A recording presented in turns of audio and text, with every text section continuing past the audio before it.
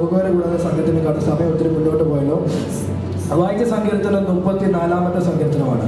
ഈ സങ്കീർത്തനം തലക്കെട്ടിൽ ഇങ്ങനെയാണെന്ന് പറയും: ദാവീദ് അബിമേലെക്കിന്റെ മുമ്പിൽ വെച്ച് ബുദ്ധിഭ്രമം നടിക്കുകയും അവിടെ നിന്ന് അവനെ ആട്ടിക്കളിക്കുകയും ചെയ്തിട്ട് അവൻ പോകുമ്പോൾ ഓടിയ ഒരു സങ്കീർത്തനം. ഇസ്രായേലിന്റെ രാജാവായി അഭിഷേകം ചെയ്ത വ്യക്തിയാണ് ദാവീദ്. ദാവീദിന്മേൽ കിടക്കുന്ന അഭിഷേകം ചെറിയ അഭിഷേകമല്ല, രാജകീയ അഭിഷേകം. രാജാവാകാൻ വേണ്ടി തെരഞ്ഞെടുക്കപ്പെട്ടവൻ.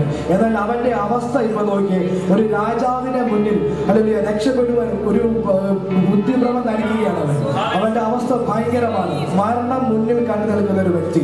ഈ അവസ്ഥയിൽ ദാവീദ് ആദ്യം തന്നെ പറയുകയാണ്: ഈ എത്ര പ്രതികൂലങ്ങൾ ആഞ്ഞടിച്ചാലും, മരണം എന്റെ മുന്നിൽ വന്നാലും ഞാൻ എന്റെ യഹോവയെ എല്ലാ കാലത്തും വാഴ്ത്തും. എത്ര പേർക്ക് ആ വിശ്വാസം എന്ന് പറയുന്നത്? ഞാൻ എന്റെ യഹോവയെ എല്ലാ കാലത്തും വാഴ്ത്തും. എത്ര പ്രതികൂലങ്ങൾ ആഞ്ഞടിച്ചാലും അവനെ ഞാൻ വാഴ്ത്തും. സ്തോത്രം. സംഗീതത്തിൽ മുഴുവൻ വിവരിക്കാൻ സമയമില്ലാത്തതുകൊണ്ട് അതിന്റെ ഒരു വാക്യം നമുക്ക് വായിക്കാം. അതിന്റെ 18-ാമത്തെ വാക്യം: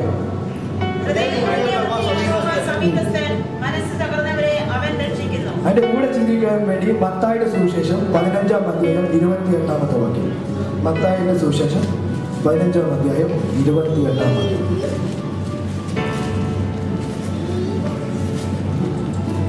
യേശു അവരോട്: പ്രിയേ, നിന്റെ വിശ്വാസം വലിയത്, നിന്റെ ഇഷ്ടം പോലെ നിനക്ക് ഭവിക്കട്ടെ എന്ന് ഉത്തരം പറഞ്ഞു. നിന്റെ ഇഷ്ടം പോലെ ഭവിക്കട്ടെ എന്ന് കർത്താവ് അവരോട് പറഞ്ഞു. ഒരു നിമിഷം നമുക്ക് കണ്ണുകൾ അടയ്ക്കാം, നമ്മുടെ ദൈവം സമർപ്പിക്കാം. നമ്മുടെ അവസ്ഥ ഇപ്പോൾ എന്താണ്? ഹൃദയം നുറുങ്ങിയ അവസ്ഥയാണോ?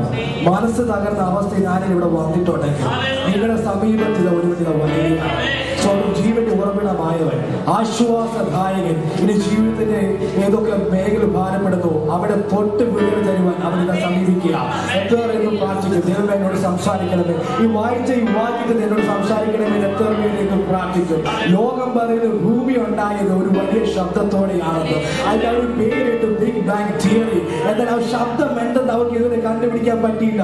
എന്നാൽ നമ്മളിരിക്കുന്ന വചനത്തിൽ ഇങ്ങനെ വായിക്കുന്നു: അല്ലെങ്കിൽ ഉണ്ടാകട്ടെ എന്ന് പറഞ്ഞൊരു മഹാശബ്ദം പുറപ്പെട്ടു വന്നപ്പോ ഇല്ലായ്മ ഉള്ളതുപോലെ പാഴി ശൂന്യമായി കിടന്ന ഭൂമിയിൽ ഉളവായതുപോലെ നിന്റെ ജീവിതത്തിൽ നിന്ന് ഇത് സ്വർഗത്തെ കൽപ്പിക്കുന്ന പകല ഉണ്ടാകട്ടെ എന്നൊരു ദൈവശബ്ദം നിന്റെ ജീവിതത്തിൽ ആഞ്ഞടിക്കുന്ന പകല ഇല്ലായ്മയിൽ നിന്ന് ഉള്ളതുപോലെ വിളിച്ചു വരുത്തുക ആ ദൈവത്തിന്റെ ശബ്ദം ഇത് ചെറിയ ജീവിതത്തിൽ ആഞ്ഞടിക്കുക. അതിൽ തുറന്ന് അടയ്ക്കപ്പെട്ട ചില വാതിലുകൾ, ഭൂമിയിൽ കൊട്ടിയടിച്ച വാതിലുകൾ, അതിന് പകരമായി സ്വർഗത്തിന്റെ ഒരു കവാടം തുറക്കുക. സ്തോത്രം. പരിശുദ്ധ കർത്താവേ, ഈ വചനങ്ങളോട് സംസാരിക്കണമേ. ക്രിസ്തു കുരിശിലെ മുതലാളിയിൽ മറയുന്നു. ക്രിസ്തു വെളിപ്പെട്ട് നിൽക്കണം. ഇവിടെ ആരെങ്കിലും ദൈവജനത്തിന് സാധിക്കും ഒരു വലിയ അനുഗ്രഹത്തിന് കാരണമായി തീരണം. അന്ന് ഞങ്ങളോട് സംസാരിക്കണം. പ്രാർത്ഥന ചുരുക്കിയ സകല വിഷയങ്ങളുടെ നാമത്തിൽ തന്നെ ആമേൻ. നമ്മൾ സങ്കീർത്തനം ഇങ്ങനെയാണ് വായിച്ചത്: ഹൃദയം നുറുങ്ങിയവർക്ക് യഹോവ സമീപസ്ഥൻ, മനസ്സ് തകർന്നവരെ അവൻ രക്ഷിക്കുന്നു. ഇത് രണ്ടും രണ്ട് അനുഭവമാണ്. ഹൃദയം നുറുങ്ങിയ അവസ്ഥ എന്ന് ഇംഗ്ലീഷ് പറഞ്ഞിരിക്കുന്നത് ബ്രോക്കൺ ഹാർട്ട് എന്നാണ്. അതിന്റെ ശരിക്കുള്ള മലയാള അർത്ഥം എന്ന് പറഞ്ഞാൽ തികഞ്ഞ നിരാശയിൽ അകപ്പെട്ട അവസ്ഥ, പൂർണ്ണമായി നശിച്ചു പോയൊരവസ്ഥ, മുമ്പിൽ പ്രതീക്ഷകൾ ഒന്നുമില്ല, എല്ലാ വഴിയും അടയപ്പെട്ട ഒരവസ്ഥ. ഇങ്ങനെ ഒരു വ്യക്തിയുടെ ഹൃദയമാണ് പറഞ്ഞിരിക്കുന്നത് ഹൃദയം നുറുങ്ങിയ അവസ്ഥ, ഒരു രീതിയിലും രക്ഷയില്ലാത്തൊരവസ്ഥ. രണ്ടാമത്തെ അവസ്ഥ എന്ന് പറയുന്നത് മനസ്സ് തകർന്നവർ.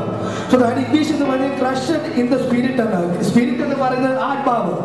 അതിന് മലയാളത്തിലെ മറ്റൊരു അർത്ഥം എന്ന് പറയുന്നത് പ്രാണൻ. ശരിക്കുമുള്ള അർത്ഥം ഉന്മൂലം ചെയ്തപ്പെട്ട അവസ്ഥ, അല്ലെങ്കിൽ ഞെരിക്കപ്പെട്ട അവസ്ഥ. ഒരു വ്യക്തിയുടെ പ്രാണനെ നരക്കുന്ന ഒരവസ്ഥ, മരണം മുന്നിൽ നിൽക്കുക. ഇത് ചില ദിവസങ്ങൾ മാത്രമേ ഉള്ളൂ. മരണത്തിൽ മുന്നിൽ കണ്ടു നിൽക്കുന്ന ഒരു വ്യക്തിയുടെ ഹൃദയമാണ് പറഞ്ഞിരിക്കുന്നത് മനസ്സ് തകർന്ന അവസ്ഥ. സംഗീതത്തിൽ രണ്ട് അവസ്ഥകൾ ഒരുപോലെ പറയുകയാണ്: ഹൃദയം നുറുങ്ങിയവർക്ക് യഹോവ സമീപസ്ഥൻ, മനസ്സ് തകർന്നവരെ അവൻ രക്ഷിക്കുന്നു. ഇതുപോലെ അവസ്ഥയുടെ വ്യക്തിയുടെ ജീവിതത്തിൽ സംഭവിച്ചൊരു ഭാഗമാണ് 10-ാമത്തെ വിഷയത്തിൽ വായിച്ചത്. അതിന്റെ 15-ാം അധ്യായം അതിന്റെ 21-ാമത്തെ വാക്യം വായിക്കാം. ആ ദേശത്ത് നിന്ന് ഒരു കനാരി സ്ത്രീ വന്ന് അവനോട്, കർത്താവേ, ദാവീദ് പുത്ര, എന്നോട് കരുണ തോന്നണമേ. മതി. അതിന്റെ 28-ാമത്തെ വാക്യം. യേശു അവളോട്, സ്ത്രീയെ, നിന്റെ വിശ്വാസം വലിയത്, നിന്റെ ഇഷ്ടം പോലെ നിനക്ക് ഭവിക്കട്ടെ എന്ന് നിന്റെ ഇഷ്ടം പോലെ നിനക്ക് ഭവിക്കട്ടെ എന്ന് യേശു അവളോട് പറഞ്ഞു. 4 സുവിശേഷങ്ങൾ പഠിച്ച് നാം ഒരിടത്തും ഒരു വ്യക്തിയോട് കർത്താവ് ഇങ്ങനെ ഒരു പ്രസ്താവന പറഞ്ഞിട്ടില്ല. നിന്റെ ഇഷ്ടം പോലെ ഞാൻ 4 സുവിശേഷം മാറി ദൈവം ചെയ്ത അത്ഭുതങ്ങളെല്ലാം ഞാൻ മാറി വായിച്ചു. എന്നാൽ ഒരിടത്തും ഒരാളോട് പോലും കർത്താവ് ഇങ്ങനെ ഒരു പ്രസ്താവന പറഞ്ഞിട്ടില്ല. എന്നാൽ കർത്താവ് പറഞ്ഞിട്ട് നിന്റെ വിശ്വാസം നിന്നെ രക്ഷിക്കട്ടെ എന്ന് കർത്താവ് പലരോട് പറഞ്ഞിട്ടുണ്ട്. നിന്റെ ഇഷ്ടം ഭവിക്കട്ടെ എന്ന് പറഞ്ഞ് ഒരേ ഒരു വ്യക്തിയാണെങ്കിൽ ഈ സ്ത്രീയോട് മാത്രമാണ്. ചോദ്യം എന്താണ് ഇത് കാരണം? ഇങ്ങനെ ഒരു ശബ്ദം കേൾക്കുമ്പോൾ അവിടെ ചെയ്ത് വലിയൊരു വില കൊടുക്കാൻ ഇടയാത്ത തീർന്നു. 3 കഠിനമായ വിലകളാണ് അവൾ അവിടെ കൊടുത്തത് ഈ ഒരു ദൈവ ശബ്ദം കേൾക്കുവാൻ വേണ്ടി. ഒന്നാമത്തെ വാക്യം ഇങ്ങനെ വായിക്കുന്നു, യേശു സൂർ സീദോൻ പ്രദേശങ്ങൾ വിട്ട് കടന്നു വരുമ്പോൾ ആ ദേശത്ത് നിന്ന് കനാനയായ സ്ത്രീ യേശുവിന്റെ അടുക്കൽ വരികയാണ്. അവിടെ വിഷയം എന്ന് പറയുന്നത് അവിടെ വായിക്കുന്നു. അവിടെ കർത്താവ് എന്റെ 21-ാമത്തെ വാക്യം വെച്ച് യേശു അവിടെ വിട്ട് സോർ സീദോൻ എന്ന പ്രദേശങ്ങളിലേക്ക് വാങ്ങിപ്പോയി.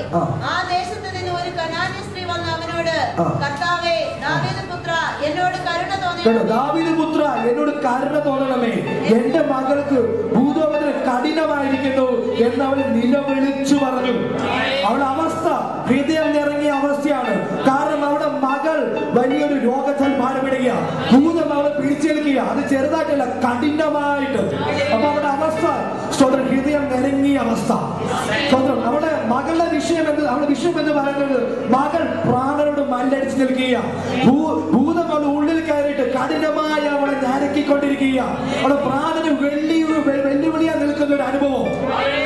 വായിച്ച സങ്കീർത്തനത്തിൽ പോലെ തന്നെ ഹൃദയം നുറുങ്ങിയ അവസ്ഥയും മനസ്സു തകർന്ന അവസ്ഥ, 2 അവസ്ഥകളുമായിട്ടാണ് ഈ വ്യക്തി യേശു ക്രിസ്തുവിന്റെ അരികിലേക്ക് വരികയാണ്. 23-ാമത്തെ വാക്യം വായിച്ചേ. അവൻ അവളോട് ഒരു വാക്കും ഉത്തരം പറഞ്ഞില്ല. അവന്റെ ശിഷ്യന്മാർ അടുക്കി വന്നു. മതി. യേശു അവളോട് ഒരു വാക്കും ഉത്തരം പറഞ്ഞില്ല. നാം ശ്രദ്ധിക്കണം. അവള് ഉള്ളിൽ ഭയങ്കര നിരങ്ങുന്ന വേദനമായിട്ട് യേശുവിന്റെ അരികിലേക്ക് കടന്നു വന്നത്. എന്നാൽ യേശു അവളോട് ഒരു അക്ഷരം പോലും പറഞ്ഞില്ല. യേശു അവിടെ മൗനമായിട്ടിരുന്നു. അവളുടെ വിഷയത്തോട് കർത്താവ് പ്രതികരിച്ചില്ല. നമ്മൾ കഴിഞ്ഞ അത്ഭുതങ്ങളൊക്കെ പഠിച്ചു കഴിഞ്ഞാൽ നിലവിളിച്ച് അവന്റെ അരികിൽ വന്നവരെ ഒക്കെ ദൈവം വിട്ട് ചരിത്രമേ വേദപുസ്തകത്തിലുള്ളൂ. എന്നാൽ ഇവൾ നിലവിളിച്ചോട് അടുക്കൽ വന്നപ്പോ കർത്താവ് മൗനമായിട്ടിരുന്നു. അവർക്ക് ജീവിതത്തിൽ നിന്റെ ഇഷ്ടം പോലെ ഭവിക്കട്ടെ എന്ന ദൈവശബ്ദം കേൾക്കുവാൻ അവർക്ക് ഒന്നാമത് കൊടുക്കേണ്ടി വന്ന വില മൗനം. ദൈവത്തിന്റെ മൗനത്തിൽ അവിടെ വില കൊടുക്കേണ്ടി വന്നു. ചോദ്യം എന്താണ് അതിന് കാരണം? എന്തുകൊണ്ടാണ് കർത്താവ് മൗനം പാലിച്ചത്? എന്തുകൊണ്ടാണ് കർത്താവിന്റെ വിഷയത്തോട് പ്രതികരിക്കാതിരുന്നത്? ചോദ്യം ഇവൾ കർത്താവിന്റെ അടുക്കൽ വന്ന സമയം തെറ്റായതുകൊണ്ടാണ്? അല്ല, അവളുടെ സമയം എന്ന് പറയുന്നത് അവളുടെ മകൾ കഠിനമായ വേദനയുടെ കടന്നു പോവുകയാണ്. ഇതുപോലെ അനുഭവം നമുക്കറിയാം. ഒരു ഉദാഹരണം ഞാൻ പറയാം. രക്തസ്രാവിയായ സ്ത്രീയുടെ കഥ നമുക്കറിയാം. അവളുടെ അവസ്ഥ എങ്ങനെയായിരുന്നു? അവൾ ലോകത്ത് ചെയ്യാൻ കഴിയുന്ന സകല ട്രീറ്റ്മെന്റും ചെയ്തു. ലോകം അവളെ കൈവിട്ട അവസ്ഥ, അവളുടെ സമ്പത്ത് മുഴുവൻ ചെലവഴിച്ചു എന്നാണ് വചനത്തിൽ കാണുന്നത്. ഈ അവസ്ഥയിൽ അല്ലെങ്കിൽ പ്രതികൂലമായ സാഹചര്യത്തിലും അവൾ കടന്നു വന്ന് തൊടേണ്ടവനെ തൊട്ടപ്പോൾ അവരുടെ ശരീര ദൈവശക്തി വ്യാപരിച്ചെങ്കിൽ ഇന്ന് പകൽ ദൈവത്തിലേക്ക് ദൈവപൈതല് നുറങ്ങിയായിരിക്കുന്നു വന്നിരിക്കുന്നത്. മനസ്സിലാക്കുന്ന അവസ്ഥയോടെ നിന്റെ സമീപത്തോടെ കടന്നു വരിക. അവനെ സ്പർശിക്കാൻ തയ്യാറാണെങ്കിൽ ഇതുവരെ വെളിപ്പെടാത്ത ഒരു ദൈവത്തിന്റെ ശക്തി അവരുടെ ജീവിതത്തിലേക്ക് കടന്നു വരുന്ന പകല, ഈ ശരീരത്തിലേക്ക് നാടിൻ പരമകളിലേക്ക് ദൈവത്തിന് വ്യാപരിക്കുന്ന പകല, വേദനയോട് ലോകത്തോട് കടന്നു വരിക. ദൈവവൈതലെ ഇതിന് മുഴുവൻ നോക്കുക.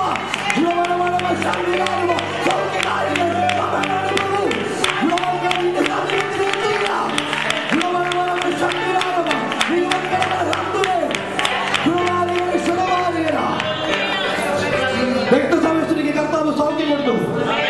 ഇതേ അവസ്ഥയിലാണ് ഈ സഹോദരി. തന്റെ മകൾ കഠിനമായ ഭൂതത്താൽ ഭാരപ്പെടുകയാണ്.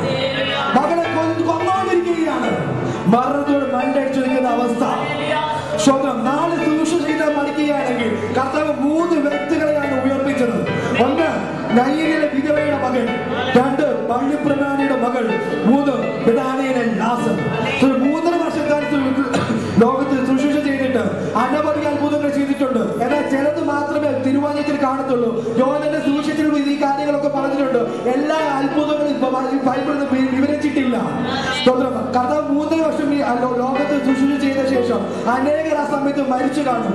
എന്നാൽ കർത്താവ് അനേകരെ പിടിപ്പിച്ചും കാണും. എന്നാൽ തിരുവചനത്തിൽ രേഖപ്പെടുത്തിയ 3 വ്യക്തികളുടെ പേരാണ്. ഈ 3 വ്യക്തിയുടെ ജീവിതം പഠിക്കുകയാണെങ്കിൽ ഈ മരിച്ച 3 വ്യക്തികളും ഒരു കുടുംബത്തോടെ ബന്ധത്തിൽ അവർ ഏകരാണ്. സ്തോത്രം. നമുക്ക് ഒന്നാമത്തെ വിഷയം അറിയാം. നയീനിലെ വിധവയുടെ മകൻ. ലൂക്കോസിന്റെ സുവിശേഷം 7-ാം അധ്യായം 11 വായിക്കും മനസ്സിലാകും. അവന്റെ അമ്മയ്ക്ക് ഏകജാതനായ മകനായിരുന്നു. അവന്റെ അമ്മ വിധവയായിരുന്നു. അവൾക്ക് ഒരു മകൻ മാത്രമേ ഉള്ളൂ. ആ മകനിടെ മരിച്ചു പോയിരിക്കുന്നു. അവളുടെ സകല പ്രതീക്ഷകളും നഷ്ടപ്പെട്ടു. അവളെ ആശ്രയമായ തന്റെ മകൻ, അവളെ സ്വപ്നമായ തന്റെ മകൻ ഇട മരിച്ചു പോയിരിക്കുന്നു. രണ്ടാമത്തെ വ്യക്തി യായിറോസിന്റെ മകൾ. ലൂക്കോസിന്റെ 8-ാം അധ്യായം വായിക്കുന്നവർക്ക് കാണാൻ കഴിയും. ഏകജാതിയായ മകൾ എന്നാണ് പറഞ്ഞിരിക്കുന്നത്. അവർക്ക് അപ്പയുടെ അമ്മയ്ക്ക് ഒരേ ഒരു മകൾ മാത്രം. സ്വന്തം വലിയ വലിയ സ്വപ്നത്തോടെ വളർത്തിക്കൊണ്ടുവന്ന മകളാ. അവളിതാ മരിച്ചു പോയിരിക്കുന്നു. മൂന്നാമത്തെ വ്യക്തി ലാസർ. യോഹന്നാന്റെ സുവിശേഷം 15-ാം അധ്യായം വായിക്കുമ്പോൾ കാണാൻ കഴിയും. മാർത്തയുടെയും മറിയയുടെയും ഏക സഹോദരൻ. അവർക്ക് രണ്ടുപേർക്ക് താനും തണലായി നിൽക്കുന്ന ഈ ഒരു ലാസർ എന്ന വ്യക്തി മാത്രമായിരുന്നു. അവനിതാ ലോകത്തുനിന്ന് മരിച്ചു പോയിരിക്കുന്നു. മരിച്ച് 4 ദിവസമായി.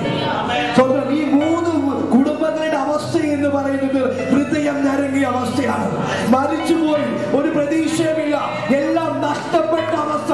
അവരുടെ ദുഃഖത്തിന്റെ ആഴം എന്ന് പറയുന്നത് വലുതാണ്. ഇത് ദൈവസ്ഥലക്ക് ദൈവമായതിലെ ആത്മാവിനോട് കാര്യം ഞാൻ പറയാം.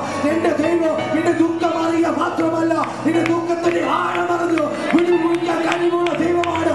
അവനിതാ നിന്റെ സകല വിഷയങ്ങളിലേക്ക് വിടുവിക്കുവാനില്ല. നിന്റെ സമീപത്തിലേക്ക് കടന്നു വരിക, നിന്റെ കുടുംബത്തിലേക്ക് കടന്നു വരിക, നിന്റെ തലമുറയിലേക്ക് കടന്നു വരിക.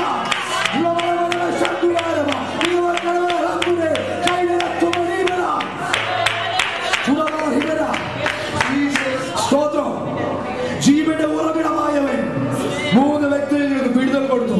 മരണത്തിന് അവരെ വിടുവിച്ചു. ഈ കഥ ഞാൻ പറഞ്ഞതിന്റെ അർത്ഥം എന്ന് പറയുന്നത്, ഈ സ്ത്രീ വന്ന സമയം തെറ്റല്ല. അവളെ വിഷയം എന്ന് പറയുന്നത് ഭയങ്കര ആഴമായ വിഷയം തന്നെയാണ്.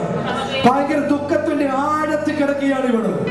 സ്വന്തം അതിന്റെ അർത്ഥം ഇവള് വന്ന സമയം തെറ്റല്ല. പക്ഷേ കർത്താവ് മൗനം പാലിക്കുന്നു. അവളെ യേശുവിനെ കർത്താവ് പ്രതികരിക്കുന്നില്ല. രണ്ടാമത്, ഇനി അവൾ യേശുവിനെ വിളിച്ചത് തെറ്റായി പോയോ? അവൾ വിളിക്കുന്നത് എങ്ങനെയാണ്? കർത്താവേ, ദാവീദ് പുത്ര. കർത്താവേ എന്ന് ഒരുവന് ദൈവത്തെ വിളിക്കണമെങ്കിൽ അവന് വ്യക്തിപരമായുള്ള ബന്ധം വേണം.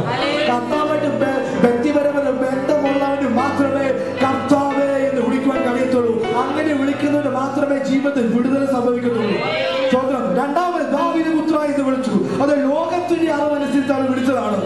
അന്നത്തെ കാലത്ത് വരെ ദാവീദിന്റെ പട്ടണത്തിൽ അവൻ ജനിക്കുമെന്നോ, ദാവീദിന്റെ പുത്രനായി ജനിക്കുമെന്നോ അല്ലെങ്കിൽ പ്രവാചകന്മാർ കൂടെ അരളി ചെയ്തതാണ്. അത് ലോകത്തിന്റെ അറിവാണ്. അവൾ വിളിച്ചത് കർത്താവേ എന്ന് വ്യക്തിപരമായ ബന്ധത്തിലും ദാവീദ് പുത്ര ലോകത്തിനെ ഞാനും വെച്ചിട്ട്. നമുക്കറിയാം, റോമർക്കെഴുതിയ 10-ാം അധ്യായം 8-ാം വാക്യത്തിൽ ഇങ്ങനെ കാണുന്നു: യേശുവിനെ കർത്താവെന്നും വാഗൊണ്ട് ഏറ്റുപറയുന്നതിനും ദൈവം അവനെ മരിച്ചവരുടെ നിന്ന് ഉയർപ്പിച്ചു എന്ന് ഹൃദയം കൊണ്ട് വിശ്വസിക്കുകയും ചെയ്ത നീ രക്ഷിക്കപ്പെടും. ഇത് ദൈവസ്ഥനായ ദൈവമായതിന് ഞാനൊരു കാര്യം പറയാം. ഈ രക്ഷിക്കപ്പെടാത്ത ആരെയും ഇവിടെ ഉണ്ടെങ്കിൽ അവന് പരിശോധന അല്ലെങ്കിൽ അവസാനം ഒരു അവസരം തരികയാണ്. നീ അവനെ കർത്താവിനെ ഏറ്റുപറയാൻ തയ്യാറാണോ? അവൻ നിനക്ക് വേണ്ടി മരിച്ചു എന്ന് ഹൃദയം കൊണ്ട് വിശ്വസിക്കാൻ തയ്യാറാണോ? ഇനി അങ്ങനെ നിന്റെ ജീവിത സകല വിഷയങ്ങൾക്കും ഉത്തരം തരുവാൻ കഴിവുള്ള ദൈവത്തിന്റെ സന്നിധി ആയിരിക്കുന്നത്. സ്തോത്രം. അപ്പോൾ അവൾ വിളിച്ച വിളിയിലും തെറ്റില്ല. മൂന്നാമത്, ഇവളിന് പ്രാർത്ഥിച്ച പ്രാർത്ഥനയും വല്ല തെറ്റുണ്ടോ? അവളിവിടെ പ്രാർത്ഥിക്കുകയല്ല ചെയ്ത്, അവിടെ കാണുന്നത് നിലവിളിച്ചു എന്നാണ് കാണുന്നത്. അവിടെ നിലവിളിയാണ് അവിടെ നടത്തിയത്. കർത്താവ് മൗനം പാലിച്ചു. കർത്താവിന്റെ മുമ്പിൽ ആരെല്ലാം കരഞ്ഞുകൊണ്ട് വന്നിട്ടുണ്ടോ അവരെ കണ്ണുനീര് തുടച്ച ചരിത്രമേ ദൈവത്തിനുള്ളൂ. എന്നാൽ ഇവള് നിലവിളിച്ചുകൊണ്ട് വന്നിട്ടും കർത്താവ് മൗനം പാലിക്കുക. സ്തോത്രം. നിന്റെ ഇഷ്ടം പോലെ ഭവിക്കട്ടെ എന്ന് കേൾക്കുവാൻ അവൾ കൊടുത്ത ഒന്നാമത്തെ വില മൗനം, സൈലൻസ്. രണ്ടാമത്തെ വിഷയം അതിന്റെ താഴെയുള്ള വാക്യങ്ങൾ വായിക്കാമോ? അവൻ അവളോട് ഒരു വാക്ക് ഉത്തരം പറഞ്ഞില്ല. അവന്റെ ശിഷ്യന്മാർ അടുക്കി വന്നു. അവൾ നമ്മുടെ പിന്നാലെ നിലവിളിച്ചു കൊണ്ടുവരുന്നു. പറഞ്ഞയക്കണമേ എന്ന് അവൻ അപേക്ഷിച്ചു. നിലവിളിയുടെ കാര്യത്തെ പറ്റി ഒരു കാര്യം ഞാൻ പറഞ്ഞ് മുന്നോട്ട് പോവാം.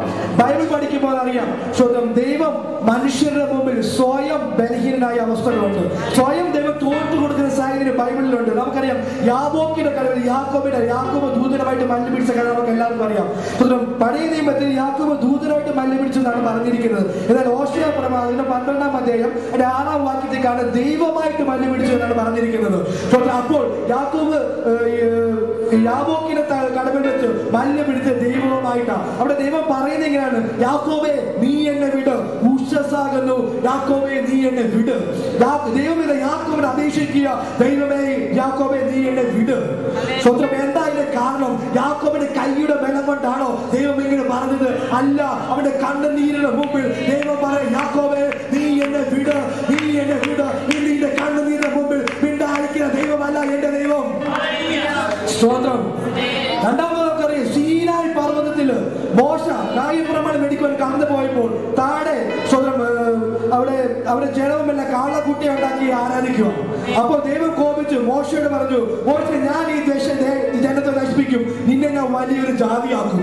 അപ്പൊ മോശ ദൈവത്തിന് കമന്ന് നിലവിളിച്ചുകൊണ്ട് പറഞ്ഞു: കർത്താവേ, അവരെ നീ തകർക്കുവാൻ പോവുകയാണെങ്കിൽ എന്റെ പേര് നിന്റെ പുസ്തകത്തിൽ നിന്ന് മായ്ച്ചു കളയാം.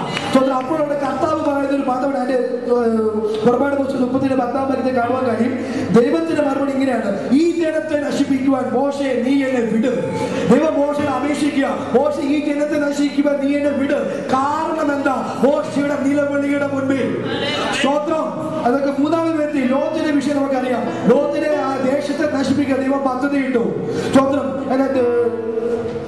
സ്വന്തം ലോകത്തിനെ വിടുവിച്ച ദൈവം അവിടെ ഓടുവാൻ വേണ്ടി പറഞ്ഞു. ലോകത്തിന് വേറൊരു പട്ടണത്തിൽ ഓടിക്കൊണ്ടിരിക്കും. ദൈവം ലോകത്തിനോട് പറയുന്ന ഒരു കാര്യമുണ്ട്: നീ ആ പട്ടണത്തിൽ ചെല്ലുന്നത് വരെ എനിക്ക് ഒന്നും ചെയ്യുവാൻ കഴിയത്തില്ല.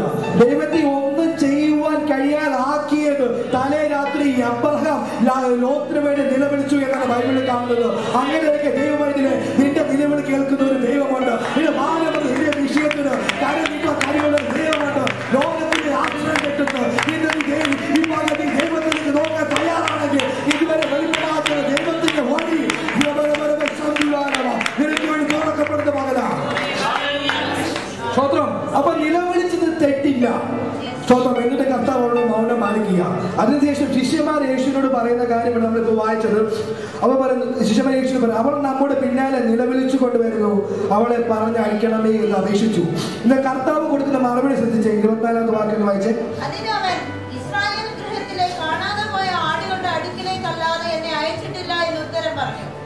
മതി. ഇവിടെ കർത്താവ് പറയുക, കാണാതെ പോയ ആടുകൾ അടുക്കലേക്ക് പിതാവിനെ അയച്ചത്. കാണാതെ പോയ ആടുകൾ ഉദ്ദേശിക്കുന്നത് യഹൂദ ജനത്തെയാണ്. യഹൂദ ജാതിയിൽപ്പെട്ട ജനത്തെയാണ് കർത്താവ് ഇവിടെ ആടുകൾ എന്ന് ഉദ്ദേശിച്ചിരിക്കുന്നത്. സ്വത്രം. അപ്പോൾ ശിഷ്യന്മാരെ അപേക്ഷിച്ച അപേക്ഷയും ഇവരുടെ അപേക്ഷയും സ്വർഗം തള്ളി. സ്തോത്രം. അതിന്റെ അർത്ഥം എന്ന് പറയുന്നത് നിന്റെ ഇഷ്ടം പോലെ ഭവിക്കട്ടെ എന്ന് കേൾക്കുവാൻ അവർക്ക് കൊടുക്കേണ്ടി വന്ന രണ്ടാമത്തെ വില തള്ളപ്പെടൽ. നിന്റെ ചില പ്രാർത്ഥനകൾ ദൈവം തള്ളിയേക്കാം. നിന്റെ ചില പ്രാർത്ഥനയ്ക്ക് മറുപടിക്ക് കാലതാമസം വന്നേക്കാം. എന്നാൽ ദൈവം പരിശുദ്ധരുടെ ആലോചന പറയുന്നു: വാഗ്ദത്തം ചെയ്ത് വിശ്വസ്തനാകിയാൽ തക്ക സമയത്ത് നിനക്ക് വേണ്ടി പ്രവർത്തിക്കാൻ ശക്തനായവനാണ്. സ്തോത്രം. നിനക്കൊരു നന്മ തരുന്ന ദൈവത്തിന്റെ വാഗ്ദത്തമാണെങ്കിൽ, നിനക്കൊരു ജോലി തരുന്ന ദൈവത്തിന്റെ വാഗ്ദത്തമാണെങ്കിൽ, നിനക്കൊരു അനുഗ്രഹിക്കപ്പെട്ട കുടുംബജീവിതം ദൈവം തരുമെന്ന് ദൈവത്തിന്റെ വാഗ്ദത്തമാണെങ്കിൽ, അത് തരുവാൻ കഴിവുള്ള ദൈവമാണ് നമ്മുടെ ദൈവം. സ്തോത്രം. അപ്പോൾ ഈ വിഷയം തള്ളപ്പെട്ട് കഴിഞ്ഞപ്പോൾ അവൾ അവന്റെ മുമ്പിൽ മുട്ടുകുത്തി. അവിടെ പറയുന്നത്: കർത്താവേ, നീ എന്നെ സഹായിക്കണമെന്ന് അവൾ നിലവിളിച്ചുകൊണ്ട് പറയുക. അത് 26-ാം വാക്യം വായിച്ച.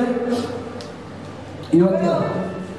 മക്കളുടെ അപ്പം എടുത്ത് നായ്ക്കുട്ടികൾക്ക് ഇട്ട് കൊടുക്കുന്നത് നന്നല്ല എന്ന് ഉത്തരം പറഞ്ഞു. സ്തോത്രം.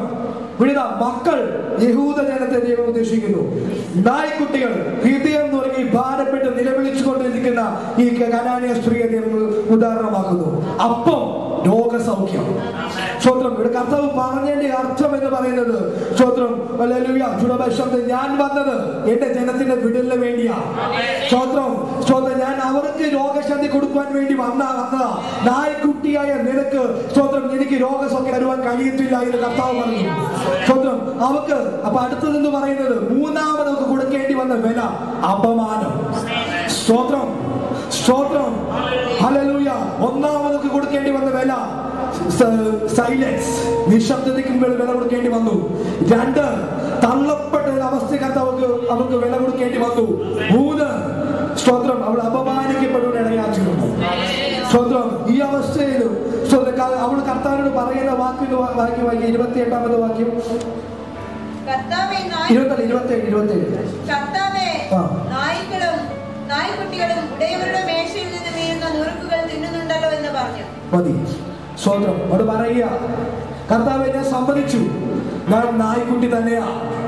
എന്നാൽ സ്വന്തം ഈ ഉടയവരുടെ മേശയിൽ നിന്ന് വീഴുന്ന അപ്പനുറുക്കുകൾ നായ്ക്കുട്ടികൾ ഭക്ഷിക്കുമല്ലോ. സ്വന്തം കർത്താവ് ആ സമയത്ത് യഹൂദ ജനത്തിനിടയ്ക്കാണ് സൂക്ഷിച്ചുകൊണ്ടിരുന്നത്. 21ാം അധ്യായം മുതലാണ് കർത്താവ് മറ്റുള്ള ജനങ്ങളുടെ അടുക്കിലേക്ക് സൂക്ഷിക്കാൻ പോയത്. സ്വന്തം അതുവരെ സ്വന്തം ഈ സ്ത്രീ ഇവിടെ വന്നിട്ടില്ല. സ്ത്രീ വന്നിട്ട് പറയുക, കർത്താവേ, ഇവർക്ക് നീ സൗഖ്യം കൊടുക്കുന്നുണ്ടല്ലോ, ഇവർക്ക് നീ അനുഗ്രഹത്തിന് വചനങ്ങൾ കൈമാറുന്നുണ്ടല്ലോ. സ്വന്തം ഞങ്ങളുടെ വായിൽ നിന്ന് വരുന്ന സൗഖ്യത്തിന്റെ വചനങ്ങൾ താഴെ വീഴുമെങ്കിൽ അത് ഞാൻ ഭക്ഷിച്ചോളാമെന്ന് അവരുടെ ഉള്ളിലത്തെ ഞെരുങ്ങിയുള്ള ആ മറുപടിക്ക് മുമ്പിൽ കർത്താവിന്റെ ഭാവം മാറി. അവനെ നോക്കി പറയുക, സ്ത്രീയെ, നിന്റെ ഈ വിശ്വാസം വലുത്. സ്തോത്രം. ഇത് പ്രാർത്ഥനയ്ക്ക് മറുപടി തരുന്ന വൈകിയോ? നീ അതേപടി പ്രാർത്ഥിക്കുന്നു, അവർക്ക് വിടുതൽ സംഭവിക്കുന്നു. എന്നാൽ എനിക്കൊരു വിടുതൽ ഇതുവരെ ലഭിക്കുന്നില്ല. എന്നാൽ നിന്റെ വിശ്വാസം ചോർന്നു പോകരുത്. നിന്റെ വിശ്വാസം ചോർന്നെടുക്കുവാൻ വേണ്ടിയാണല്ലോ പരിശുദ്ധാത്മാവ് നിന്റെ ചിലരുടെ ആജ്ഞകൾ പറയുക.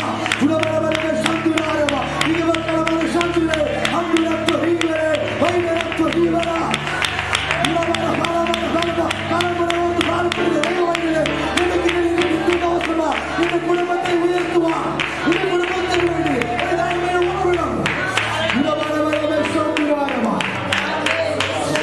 സ്വന്തം. അവളുടെ മറുപടി കേട്ടപ്പോൾ കർത്താവിന്റെ ഭാവം മാറി. കർത്താവ്, നിന്റെ വിശ്വാസം വലുത്, നിന്റെ ഇഷ്ടം പോലെ ഭവിക്കട്ടെ എന്ന് പറഞ്ഞു. ആ നിമിഷം തന്നെ അവളെ കുഞ്ഞിന് സൗഖ്യമായി എന്നാണ് അവളെ കാണുന്നത്. നിന്നെ വിശ്വസിക്കാൻ തയ്യാറാണോ? നിന്റെ വിശ്വാസത്തെ ഏൽപ്പിക്കാൻ തയ്യാറാണോ?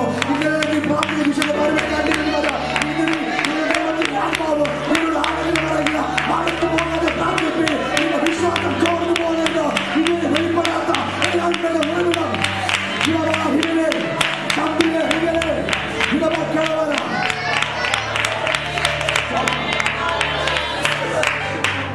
എന്താണ് ഈ കർത്താവിന്റെ ഇവിടെ വലിയ വിശ്വാസം എന്ന് പറയുന്നത്? ഞാൻ പറഞ്ഞു, ആ സമയം വരെ കർത്താവ് അവിടെ ശുശ്രൂഷ ചെയ്തുകൊണ്ടിരുന്നത് യഹൂദ ജനത്തിന്റെ ഇടയ്ക്കാണ്. 21ാം അധ്യായം മുതൽ വായിക്കുമ്പോഴാണ് കർത്താവ് മറ്റുള്ളടത്ത് സുവിശേഷം കർത്താവിടെ പ്രസംഗിച്ച് നടന്നത്. അതുവരെ കർത്താവ് ശുശ്രൂഷ യഹൂദ ജനത്തിന്റെ ഇടയിലായിരുന്നു. എന്നാൽ ഇവള് യേശുവിന്റെ അടുക്കിലേക്ക് പോവുകയാണ്. നമുക്ക് ആ സ്ത്രീയോട് ചോദിക്കാം, സ്ത്രീയെ, നീ എങ്ങോട്ടാ പോകുന്നത്? അവള് പറയും, ഞാൻ എന്റെ യേശുവിന്റെ അടുക്കിലേക്ക് പോവുകയാണ്.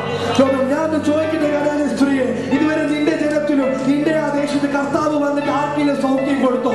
ആർക്കെങ്കിലും വിടുതൽ കൊടുത്തോ? എന്നാൽ അവള് പറയും, ചോദ്യമല്ല, എനിക്ക് അതൊന്നും ഒരു വിഷയമല്ല, അതൊന്നും എനിക്ക് അറിയേണ്ട ഒരു കാര്യമല്ല. എന്റെ ദൈവം എനിക്ക് അത്ഭുതം ചെയ്യും. എന്റെ ദൈവം എന്റെ കുഞ്ഞിന് സൗഖ്യം കൊടുക്കും. ദൈവം എത്ര പ്രതികൂലമായാലോ ദൈവത്തിന് അതീതമായി പ്രവർത്തിക്കാൻ കഴിവുള്ള ദൈവത്തെയാണ് ഞാൻ സേവിക്കുന്നത് എന്ന് ഇതൊക്കെ വിശ്വാസിച്ച് വായുടെ ഏറ്റു പറയും. കർത്താവേ, ഞാൻ എന്നെ വിശ്വസിക്കുന്നു, എന്റെ വിശ്വാസം വലുത്.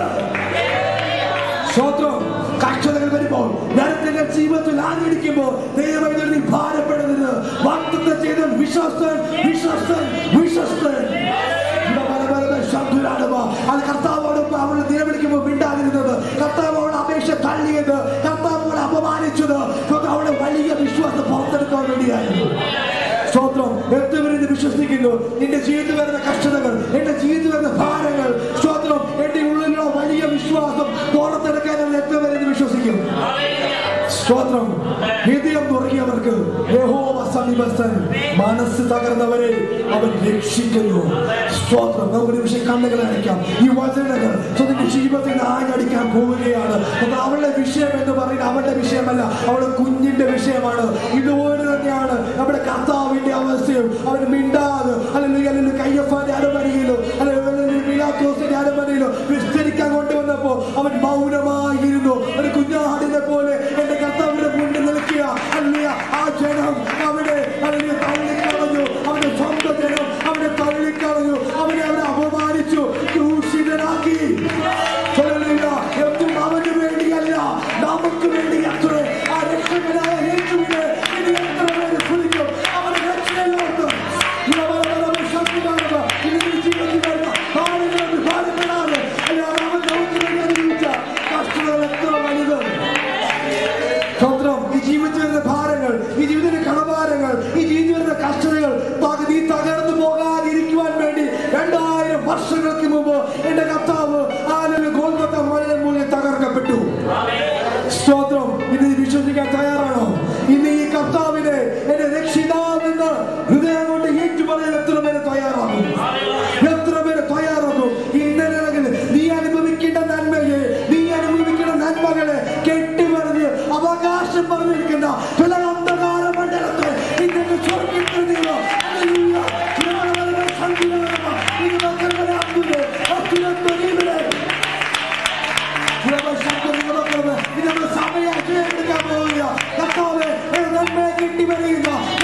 അവകാശം പറഞ്ഞിരിക്കുന്ന അന്ധകാര മണ്ഡലങ്ങളെയോ സ്വർഗത്തിലും സ്വർഗത്തിലും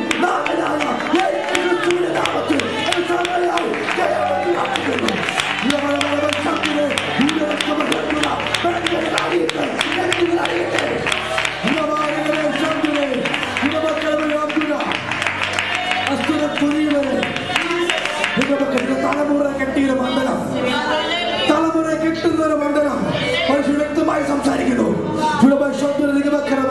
തലമുറ കെട്ടിയിട്ടുള്ള മണ്ഡലത്തെ ഇന്ന് നീ വിശ്വസിക്കാൻ തയ്യാറാണെങ്കിൽ ഇന്നത്തെ തലമുറ എവിടെയാണോ ഇരിക്കുന്നത് അവിടേക്ക് ഇപ്പം തന്നെ ഈ നിമിഷം തന്നെ ദൈവത്തിൽ വ്യാപരിക്കുക.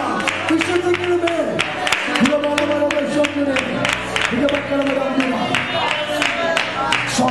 എത്രവരെ വിശ്വസിക്കുന്നു? ഇതെനിക്ക് വീട് സംഭവിച്ചു. ചില വാതിലുകൾ ദൈവം എനിക്ക് വേണ്ടി തോന്നുന്നതെന്ന് എനിക്ക് എത്ര വിശ്വസിക്കുന്നു? സ്വന്തം വിശ്വസിച്ചാൽ ദൈവത്തിന്റെ മഹത്വം കാണും. സ്വന്തം നിന്റെ ഇഷ്ടം പോലെ ഭവിക്കട്ടെ എന്ന് കേൾക്കുവാൻ അവൾ 3 വിലകൾ കൊടുത്തു. ഒന്ന് കർത്താവിന്റെ മൗനത്തിന്റെ മുന്നിൽ, ഒന്ന് തള്ളപ്പെടലിന്റെ മുന്നിൽ, 3 നിന്ദിക്കപ്പെട്ട അവസ്ഥയിൽ, അപമാനത്തിന്റെ അവസ്ഥയിൽ. ഈ അവസ്ഥയിൽ കടന്നു പോകുന്ന ദൈവമല്ലേ, ഇത് ദൈവം നിന്നോടാണ് സംസാരിച്ചത്. സ്വന്തം നീ വിശ്വസിക്കാൻ തയ്യാറാണെങ്കിൽ നിന്റെ ഉള്ളിലുള്ള വലിയ വിശ്വാസം പുറത്തെടുക്കുവാൻ വേണ്ടിയാണെന്നുള്ള പ്രതികൂലമാ ഇതിന് കടന്നു വരുന്നത് നീ വിശ്വസിക്കുക. പരിശുദ്ധ കർത്താവേ, കേൾപ്പിച്ച ആലോചിക്കാൻ സ്വാഗതം ചെയ്യുന്നു. വിളിക്കുന്ന ഓരോ വ്യക്തി ജീവിതങ്ങളെയും അവരുടെ കൈ ഏൽപ്പിച്ചു പ്രാർത്ഥിക്കുന്ന കർത്താവേ, രക്ഷകനായ അങ്ങയുടെ സ്നേഹം ഓരോ കർത്താവ് രുചിച്ചറിയുവാൻ ഇവര് ചെയ്തിടയാക്കണമേ. ഇവര് അവിശ്വാസത്തിന്റെ ചിന്തകളെ കർത്താവേ ഇത് ജയമെടുക്കണമേ എന്ന് പ്രാർത്ഥിക്കുന്നു. അവിശ്വാസ അവസ്ഥകളെ മാറ്റിവെച്ചിട്ട് വിശ്വാസത്തിന്റെ പുതിയ തലത്തിലേക്ക് കയറുവാൻ സഭയായി ഞങ്ങളെ സഹായിക്കണമേ. നാഥാ, എല്ലാവരെയും അനുഗ്രഹിക്കണമേ. സമ്പൂർണ്ണമായി അടിയെ സഹായിക്കുന്നു. സകല വിഷ്ണു തന്നെ നാമം ചെറിയ ദൈവം നമ്മളെ അനുഗ്രഹിക്കുവാനാണ്.